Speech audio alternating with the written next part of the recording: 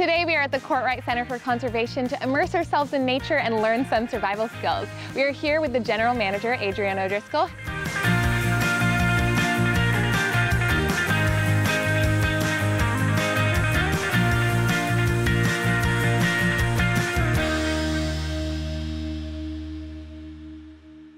Tell us about this beautiful property. Yeah, we're situated on 555 acres. It's a natural oasis just about 10 minutes north of Toronto. We have the Humber River on our west side of our property. We also have 16 kilometers worth of trails, nature trails, that they meander through mature maple sugar bush forests. They also have meadows and fields and also wetlands for people to enjoy and explore. Along with all of this space, you also lead over 50 educational programs. Can you talk about some of those programs for us? Absolutely, yeah. So we have our curriculum-linked programs, which are mainly for field trips for elementary students and secondary students, as well as homeschoolers. We also run a private school here at the Kortright Centre called the Nature School, where we have a preschool and a K-3 school that operates from September to June. We also have family experience programs and different festivals and events that we run annually. You may be familiar with or heard about the Maple Syrup Festival that we run here. It's a great Canadian tradition that a lot of people explore and enjoy.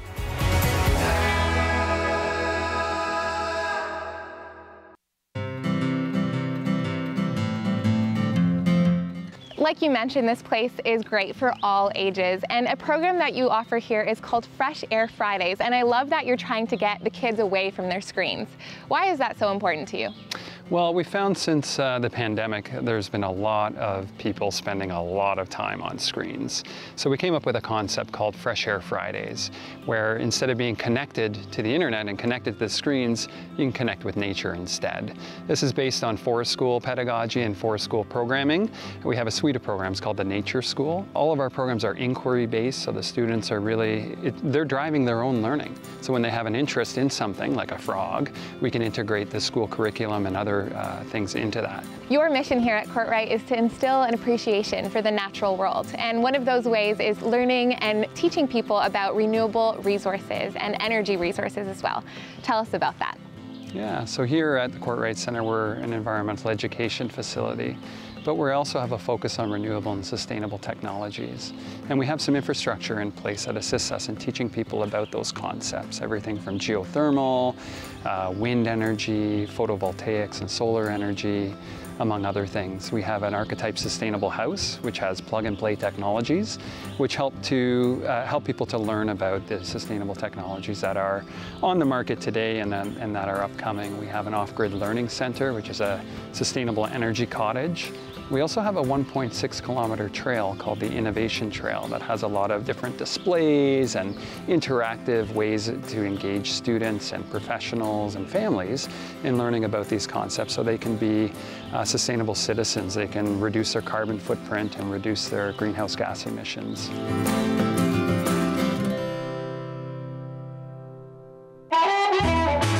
We are here with Jasmine Green, a teacher here at the Nature School at Kortright, and we are going to be learning a survival skill today, how to build a fire. But before we get into that, tell us what your day-to-day looks like here. Yeah, so at the Nature School at Kortright, kids gather. Usually when they first arrive, we have lots of loose parts out. We might have a fire going. Kids will put their bags in one of our bunkies or sometimes in our wigwam here.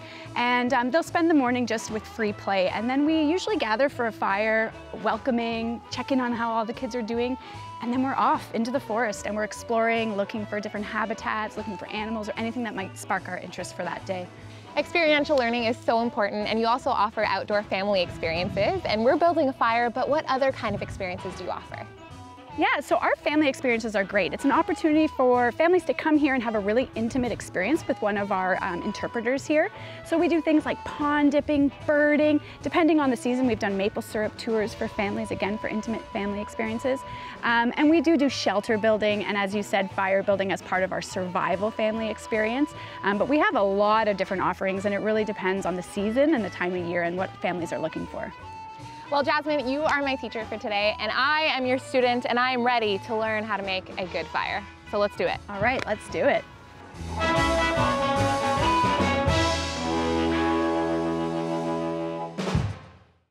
So the first thing you're gonna need is some tinder. So tinder is the stuff that burns really quickly that you can light really fast. So at home, that might be newspaper, any type of paper material. But in the forest, that's gonna be birch bark, or maybe you find some mullein or some feathers or an old nest that's really dried out. These are the types of things, I put a match on that, it's gonna light no matter what. Whereas if you put a match on something like this, It would take a while. it would take a while. So that's your tinder. You're gonna wanna find that. And once you have your tinder, you're gonna put that in the center of your fire. So here's my fire where I'm gonna build it, and here's my tinder. So I place that in the middle.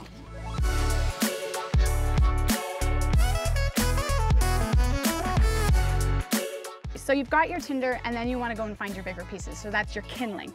So again, in the forest, that's going to be smaller pieces of wood, sticks and branches that are really dry, and that's the key. You don't want things that are living, so no green on them, because that means they have moisture inside. And that means a smoky fire. And that means a smoky fire, that's right. I don't like. And then once you have your kindling, you want to find your fuel. And your fuel is what keeps your fire going. Those are your large logs.